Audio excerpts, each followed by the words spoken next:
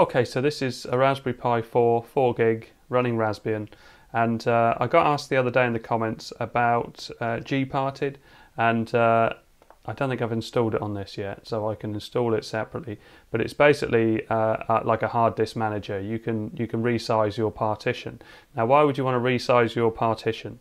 So if you download, like I did the other day, Damasso's 200 gig build of Retropie, and I've also got the 128 gig build and various other Retropies that people have made, various other operating systems that people have customized and then saved for people to download, and also Android is the same. The sort of common version of Android that runs on Raspberry Pi is also the same, that when you get it, it is the size that they saved it as on the card, so it kind of minimizes it so you have to download less. So let's install Gparted first to show you what I mean. Always do sudo apt update and sudo apt upgrade, which I've done already.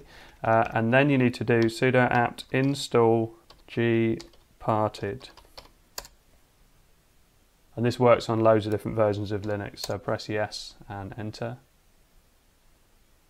And you can see it installs super quick. So we can close down terminal now, and we can go to System Tools, and you'll see Gparted comes up. So pop your password in. If you haven't changed it, it'll be Raspberry. And here you can see all I've got in my system is just this one SD card.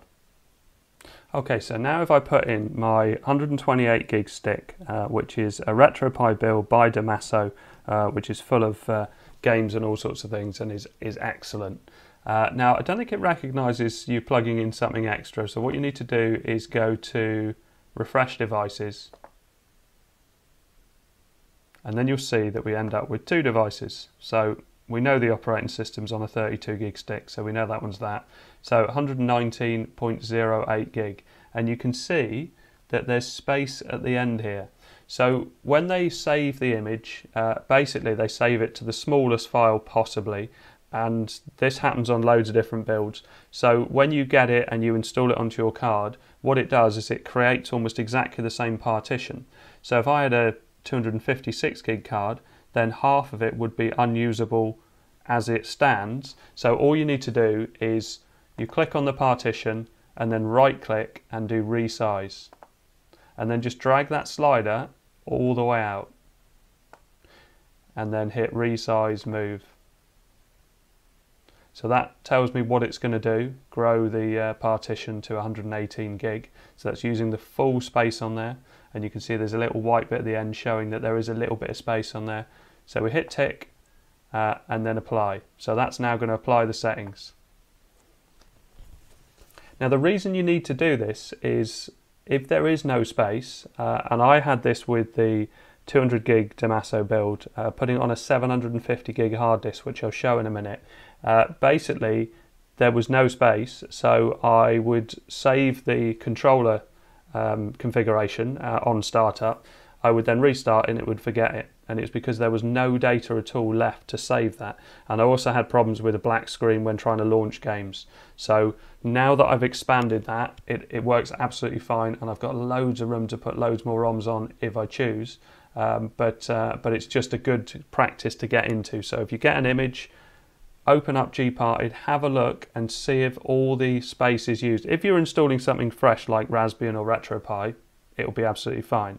But if you're doing a build that someone else has made and saved and packaged up and put extras in, then you'll often find this is the case. Not always, but you'll often find it's the case. So definitely use Gparted to expand your partition. It's a great program. Obviously it's completely free and super simple to use. So that's all done. So I can hit close on that now. So now I can take my memory stick out. Probably best to eject it first normally. But I'll also plug in my 750 gig drive just to show you what that works like. So this is a physical hard drive, which I've got a massive Retropie build on. So if I plug that in, wait for a few seconds for it to spin up and hit refresh devices. And then you can see that I've now got 698 gig. And all this white is spare space, but when I had it, the line was right down here. So I've expanded that partition, and so now I can run it and add extra games and not worry about, because operating systems need a bit of space to breathe and save things, so they're going to be unstable unless you do that. Anyway, I hope this helps. Thanks very much for watching. Please like and subscribe.